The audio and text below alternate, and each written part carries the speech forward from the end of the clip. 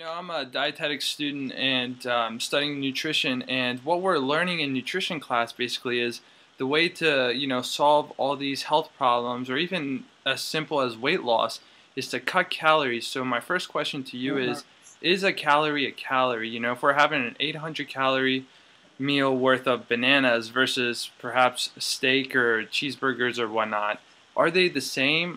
Can we really compare the two? Not only, of course, a calorie is not a calorie. In terms of weight loss, Right. first of all, that is kind of the standard recommendation, right? You go on a calorie-cutting diet. Portion control, you eat the same crap, but just less crap, and then you lose weight. But, so in the short term, that works, right? In the short term, there's all sorts of ways you can get people to lose weight. Tuberculosis, a cocaine habit, AIDS, chemotherapy, lots of ways to lose weight. There's healthy ways, unhealthy ways, then there are sustainable ways, and unsustainable ways. In the short term, you can lock someone in a closet, they'll lose weight, they, get their calorie, deprived. But for the long term, for the long haul, sustainability, diets by definition don't work because they're time limited. You can fit into your bikini or whatever, but then, as long as you go back to your quote-unquote regular diet, so unless your regular diet is a healthy diet, right, is a diet that promotes weight control and health, then, it's just not going to work for long term. And for long term, that's really what we care about, certainly in the medical profession.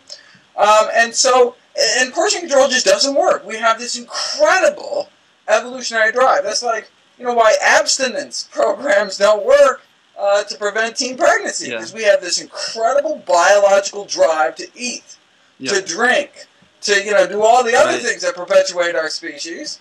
And, it's just, so it works short term, right? Yeah.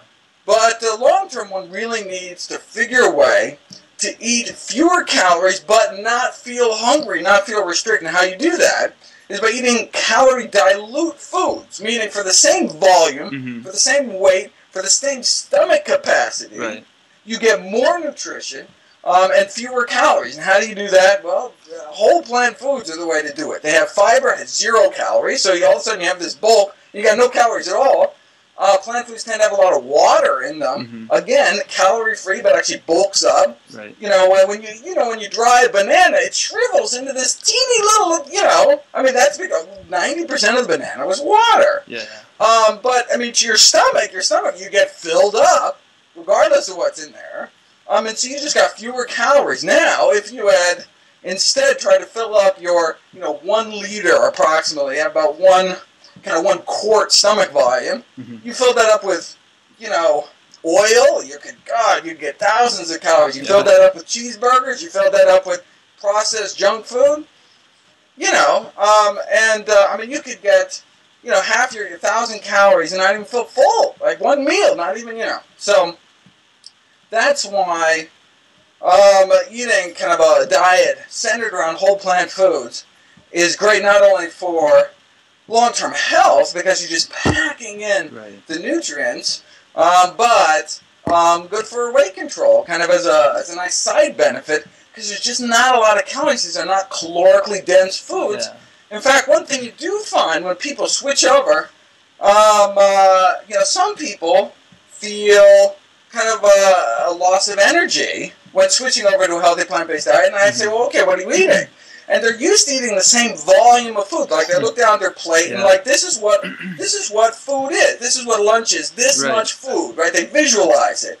But then you do a little calorie count. It's like, oh my God, you're not eating anything. You're on literally a starvation diet. Yeah. And people have to know you have to eat more, right? You may have to eat more frequently if you feel full. So, eating a plant-based diet is eating lots more food. If you don't like food, it's a bad diet. Yeah. Because you really have to keep up, or you have to eat really calorically dense foods like, trail mix and smoothies and really ways to pack in calories.